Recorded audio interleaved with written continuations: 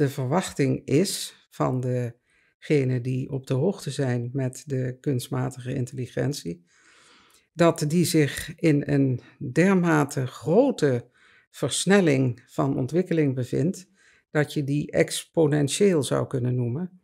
En dat betekent dat je in aanvang van zo'n groeicurve lijkt het allemaal nog heel rustig te gaan. Maar dan op een gegeven moment komt er een versnelling in die dan zodanig wordt dat die op een gegeven moment bijna als een rechte lijn omhoog loopt. En dat wil zeggen dat die dus ja, tot in het oneindige in een hele korte tijd zich ontwikkelt. En dat je moet verwachten, wanneer je het over kunstmatige intelligentie hebt, dat het menselijke verstand dan niet meer in staat zal zijn om te volgen wat de computer doet.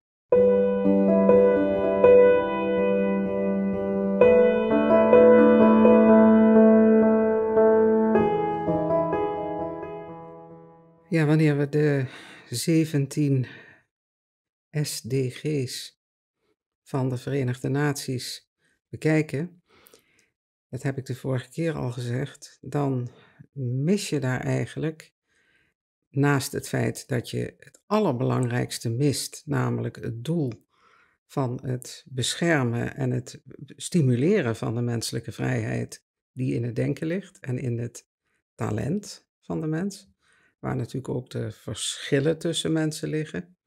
Dat mis je, maar je mist ook datgene waar eigenlijk de hele plangeving, de hele regelgeving, de hele idee die daar geconcipeerd is, op berust, namelijk het vooruitzicht van de steeds verdergaande technologisering, de steeds verdergaande invloed van de kunstmatige intelligentie. Dat staat er niet. Je ziet het wel in de meeste doelen achter het voorscherm wel min of meer verschijnen, dat dat een grote rol speelt.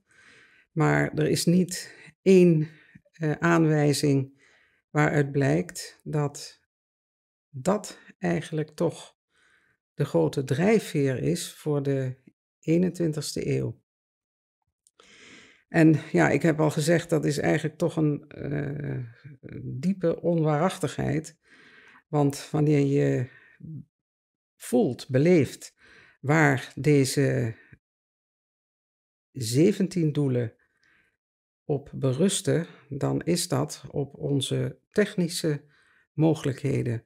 En je zou toch wel verwachten dat daar dan ook een aparte afdeling voor bestaat, waar je je kunt beraden over wat men eigenlijk van plan is. Ik heb een aantal jaren geleden voor het eerst het begrip singulariteit leren kennen. Ik weet niet meer, dat zal misschien 2017 geweest zijn. Daarvoor was me dat begrip onbekend, hoewel er een boek bestaat wat al uit 2002 of zoiets komt. Dus die term zou je hebben moeten kennen, maar ik kende hem niet. En ik heb sindsdien eigenlijk begrepen dat de verwachting is van degenen die op de hoogte zijn met de kunstmatige intelligentie, dat die zich in een dermate grote versnelling van ontwikkeling bevindt, dat je die exponentieel zou kunnen noemen. En dat betekent dat je in aanvang van zo'n groeicurve lijkt het allemaal nog heel rustig te gaan. Maar dan op een gegeven moment komt er een versnelling in die dan zodanig wordt dat die op een gegeven moment bijna als een rechte lijn omhoog loopt. En dat wil zeggen dat die dus ja, tot in het oneindige in een hele korte tijd zich ontwikkelt. En dat je moet verwachten, wanneer je het over kunstmatige intelligentie hebt, dat het menselijke verstand dan niet meer in staat zal zijn om te volgen wat de computer doet. Nou, dat is heel onrustbarend. Ik heb, in de jaren dat die computer ontwikkeld werd en wij daar nog niet zozeer, ons zorgen over maakten, ehm, heb ik op een gegeven moment, leren kennen dat die bestond. En ben toen ook gaan kijken. Iemand wilde me die computer op de zaak waar die werkte wel laten zien. Nou, dat was een apparaat zo groot als een kleine kamer. Ehm, en hij heeft me toen laten zien hoe wanneer je zo'n apparaat opstart, hoe dat, aan alle kanten begint te ratelen en te rekenen. Alles controleert, alles naloopt en pas dan eigenlijk klaar is voor gebruik. Ehm, ik wilde toen graag ik had een verlangen daarnaar om te begrijpen, hoe de ontwikkeling van dat apparaat tot stand is gekomen en wat er nou eigenlijk precies gebeurt. En ik ben daarnaar op zoek gegaan. Ik denk dat dat, 1990 of zoiets geweest is. Ehm, en ik vond het niet.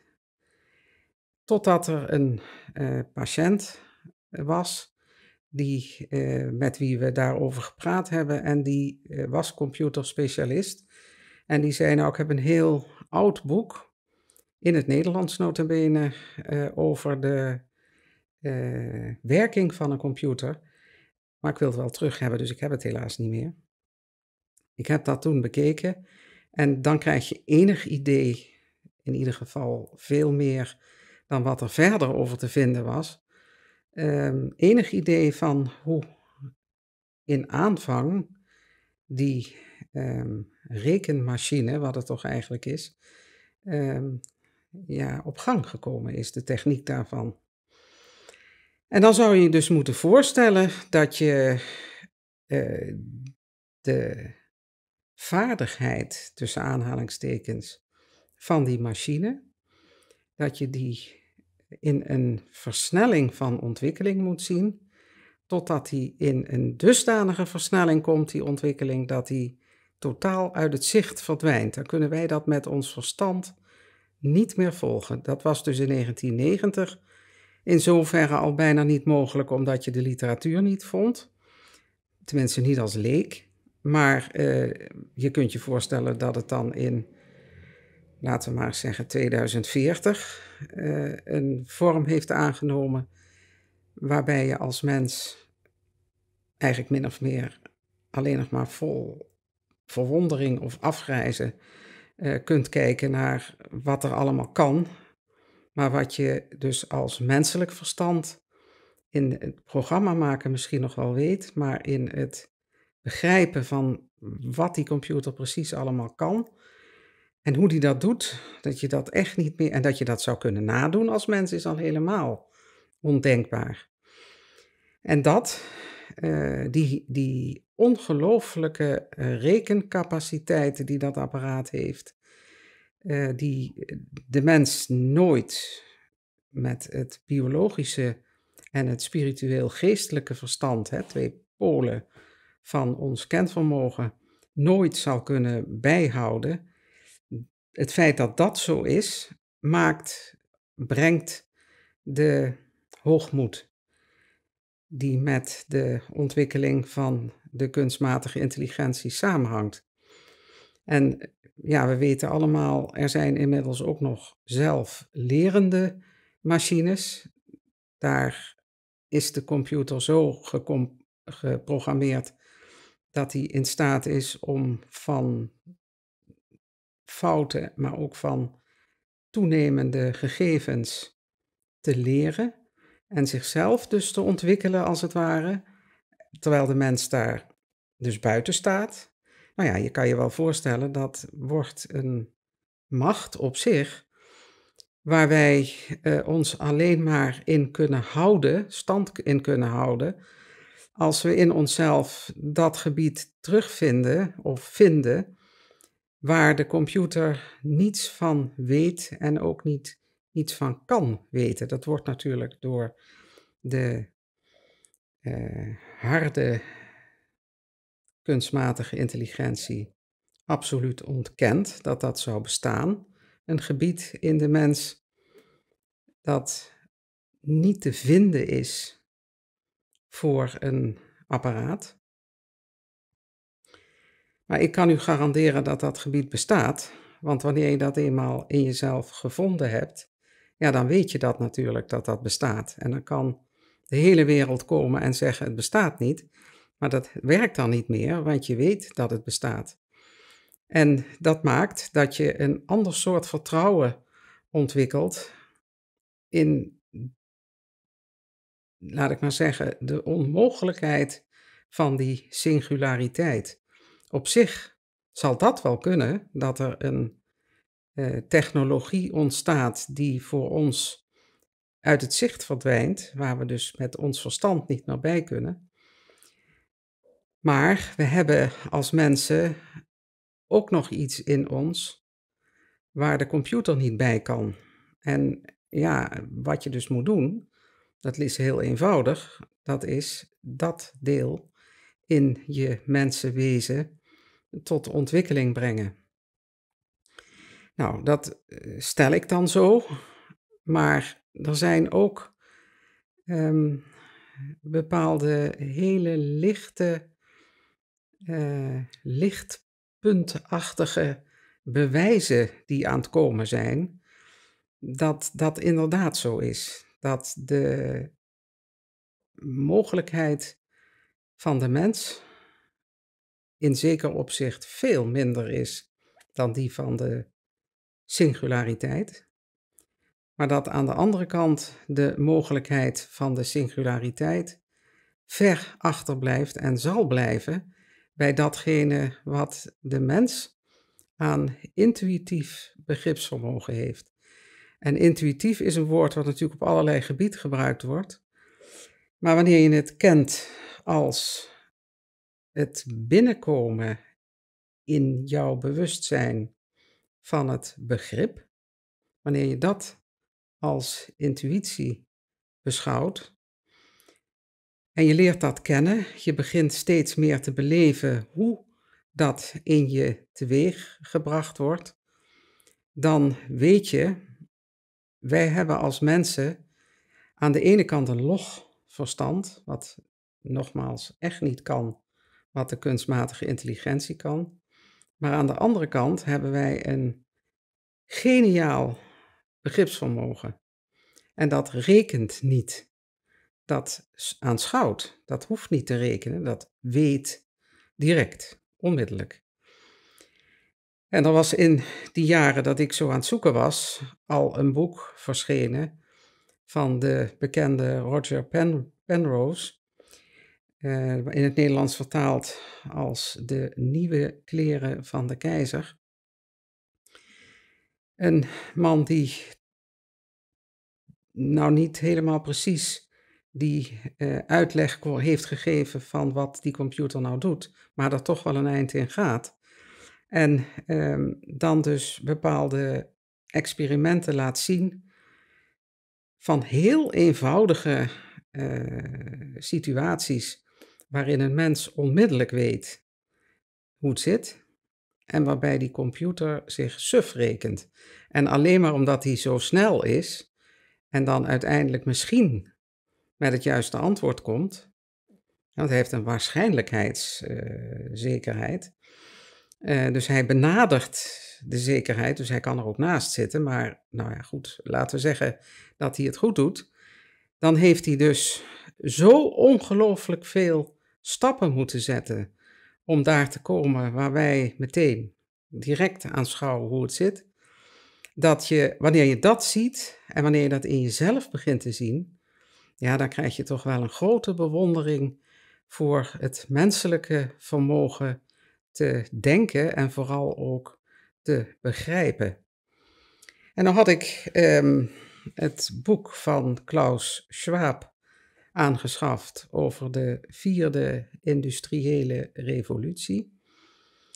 En achterin, nadat er een heel betoog is geweest, staan daar een aantal vooruitzichten op omwentelingen die te verwachten zijn tussen nu, dat was 2016, en 2025.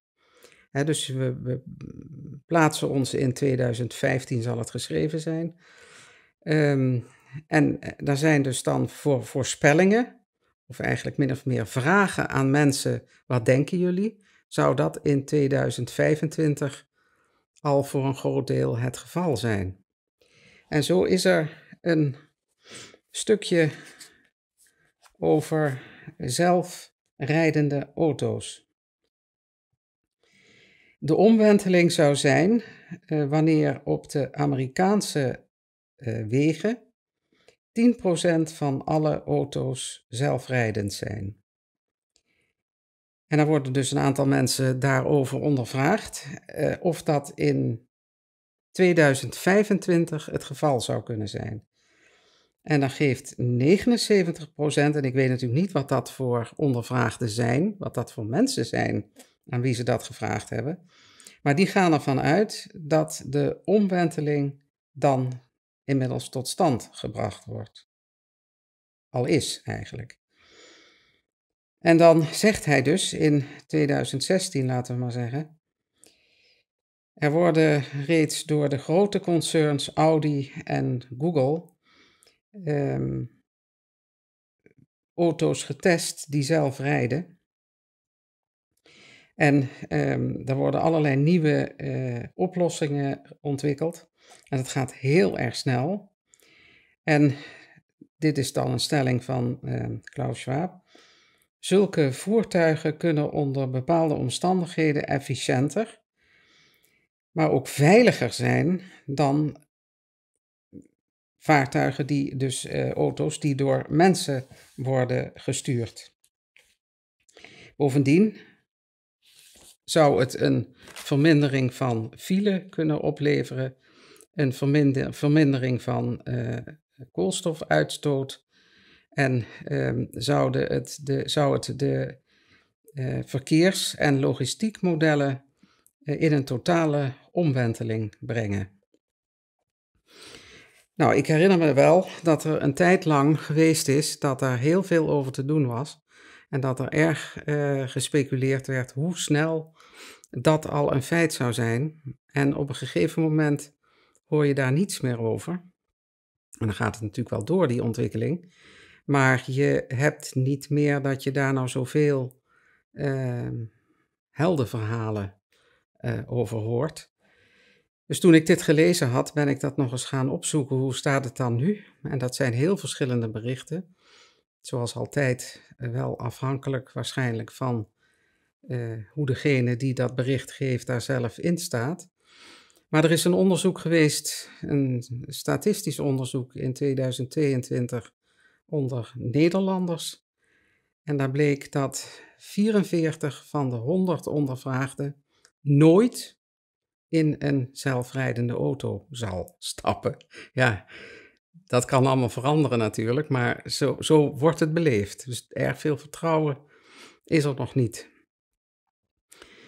De status van de ontwikkeling van die zelfrijdende auto, dat heb ik dan in 2021 gevonden. Er is een heel artikel over dat het aanvankelijk inderdaad heel snel is gegaan, dat ze het heel snel voor elkaar hadden dat een auto binnen de strepen blijft. Dat de afstand tot de andere auto's op de juiste wijze wordt gehanteerd. Dat ook in een chaos-situatie gestopt kan worden. Het zijn eigenlijk 3 grote pijlers van de ontwikkeling. En op daarvoor uitgezonderde terreinen gaat het heel goed met die auto's. Maar zet ze niet in de stad, want dat kan helemaal niet, want dat zou de grootste aantallen ongelukken opleveren, omdat het niet lukt met de kunstmatige intelligentie het gedrag van de deelnemers aan het verkeer te voorspellen.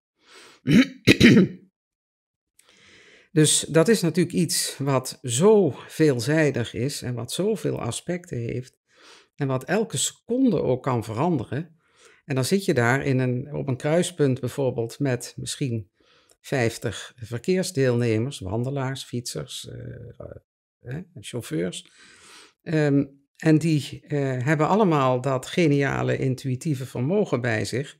En die doen precies iets anders dan wat de computer berekent. Want je kunt hem nog zoveel gegevens voeren. Hij moet ze allemaal doorrekenen en dan komen tot een waarschijnlijkheid. En dat doet hij dan. Maar al die deelnemers aan het verkeer, die hebben een heel andere manier van tot besluitvorming komen. En dat gaat razendsnel. Dat is zo gebeurd, dat zien ze direct. Tuurlijk worden er fouten gemaakt wanneer iemand loopt te suffen of met heel veel zorgen rondloopt of niet oplet. Dat zal je misschien dan met uiteindelijk die zelfrijdende auto's minder hebben. Maar over het algemeen hebben mensen een hele grote vaardigheid om in een chaotische situatie toch het juiste te doen. En dat is dan niet omdat ze 1 miljard berekeningen hebben gemaakt in een seconde, zeg maar wat, maar omdat ze het direct zien en dus weten, dit moet ik doen. En dat lukt dus maar niet om dat onder controle te krijgen. Wat de producenten graag zouden willen, dat is dat ze van alle mensen de gsm in de broekzak zouden kunnen, dus de locatiebepaling zouden kunnen hebben. Want dan zouden ze op grond van die locatiebepaling veel meer kunnen weten over hoe de situatie is en wat er mogelijk zou kunnen gaan gebeuren. Maar ja, dat is natuurlijk een item dat is zomaar niet voor elkaar te brengen. Om de hele wereldbevolking in kaart te brengen met de locatie waar de mensen zich bevinden. Dus dat zijn moeilijkheden die zijn gigantisch. En het artikel eindigde ook daarmee dat het heus nog wel een tijd zal duren voordat dit lukt. Als het al ooit lukt, stond er. En dat vraag ik me ook af. En dat is niet alleen in het geval van zelfrijdende auto's zo. Dit is een voorbeeld voor de moeilijkheden die de techniek aantreft wanneer die apparaten te maken krijgen met intuïtief begaafde mensenwezens. Je kan natuurlijk zeggen, ja, ik wil als intuïtief begaafd mensenwezen dat van die computer ook nog graag hebben. Dus ik sluit me aan op die computer, dan kan ik ook die rekensnelheid hebben. En ik heb ook nog mijn intuïtieve vermogen. Nou, daar zouden we het nog eens over kunnen hebben, of dat wel kan. Of je je intuïtieve vermogen niet overweldigt met al die rekenarij. Maar andersom, dat het intuïtieve vermogen in de kunstmatige intelligentie zou kunnen worden opgenomen, dat acht ik als absoluut onmogelijk, omdat het namelijk zich afspeelt in een gebied wat buiten lichamelijk is. En hoe wil je met een apparaat vat krijgen op iets wat nergens geregistreerd wordt? Je hebt alleen de gevolgen van die intuïtie, namelijk de handeling bijvoorbeeld. Daar kun je natuurlijk het een en ander uit opmaken. Maar wat daaraan vooraf gaat, en daar gaat het eigenlijk om, het kennisproces wat vooraf gaat aan die handeling, kom je niet bij. Je kunt heel veel vinden in het menselijke brein. Je kunt heel veel vinden in de bloedsomloop, in de toestand van de temperatuur bijvoorbeeld van het lichaam. Er zijn heel veel, bloeddruk bijvoorbeeld ook zoiets. Maten die je zou kunnen gebruiken om daaruit af te leiden, statistisch gezien, wat er in iemand omgaat. Maar het intuïtieve vermogen, en daar doet ieder mens alles mee, dat ligt niet in de lichamelijke functie. En dat had ik dan vandaag graag een keer gezegd. En dat heb ik dan ook bij deze hopelijk gedaan.